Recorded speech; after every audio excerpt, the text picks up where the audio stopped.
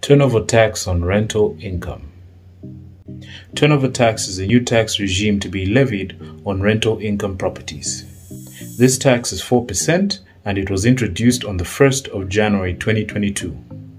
If your gross rental income is less than 800,000 kwacha per year, then your tax is 4%.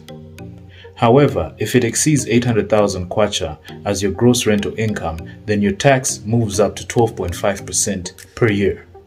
The 4% or the 12.5% is on the gross yearly income, and as such is divided by 12, and that figure is what you'll be paying on the 14th of every month.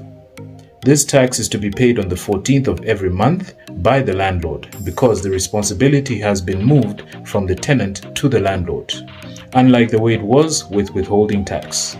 Turnover tax is a standalone tax such as pay as you earn and needs to be registered irregardless of the rental income. VAT on commercial properties is to be paid separately, and that is 16%. Non-submission of turnover tax attracts a penalty of 250 penalty units, which translates to about 75 kwacha per month. Please follow and subscribe for more real estate related advice.